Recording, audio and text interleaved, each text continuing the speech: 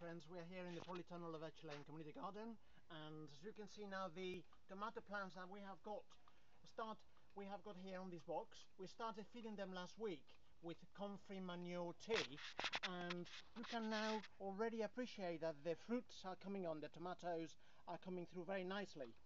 One little tip that we also recommend doing is, first thing in the morning, is shaking the stem of the tomato plant in order to increase pollination in the flowers, which will turn into the fruit.